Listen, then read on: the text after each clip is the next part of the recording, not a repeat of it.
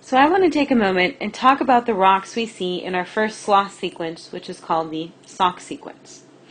Now, here's the beautiful part. All of our transgressive, regressive cycles, all of the sloth sequences, they're all going to have the same rocks in the same order. And the beautiful part is, you know this. We learned this with facies. So let's talk about what we should see. So let's make this generic here for a second. Let's talk about what rocks we should see in a transgressive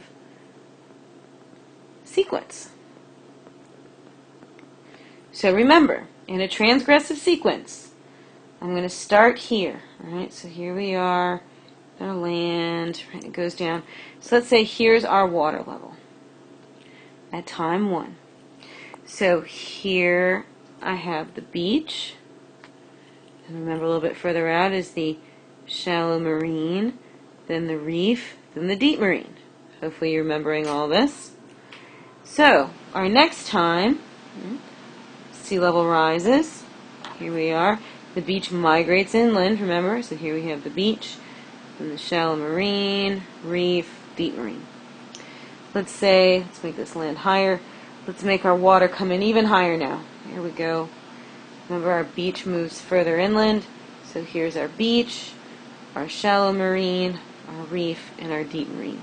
So what should I see in that transgressive sequence? Here we go. Right? What I should see, right, is remember at the bottom, we have our beach, then we have our shallow marine, and then we have our reef. If it kept transgressing, we might see the deep marine on top. So remember, if we translate this into rocks, what I should see is sandstone, right, green or brown shale, and limestone. Hopefully you remember all of this from our discussion on facies. Remember I told you this was an incredibly important concept. Well, now let's take a look at the sauk sequence. So, remember, we just figured out that all transgressive sequences should look like this, right? We should see sandstone, green or brown shale, and then we should see limestone. Well, if we look at the sauk sequence itself, what we see in the sauk sequence, lo and behold, the bottom is called the tapete sandstone.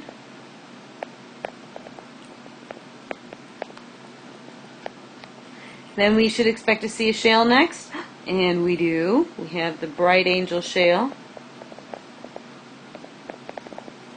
And then, right, we should expect to see a limestone, and we do. We have the mauve limestone. So, right, check, check, and check. We have a transgressive sequence. Now, the great thing is when we move on to our next sequence, the Tippecanoe, or the Cascasia, or the Abscarosa, they're all going to follow this same trend. Sandstone, shale, limestone. We're going to see the same rocks over and over. The only thing that's going to be different is they're going to have different names.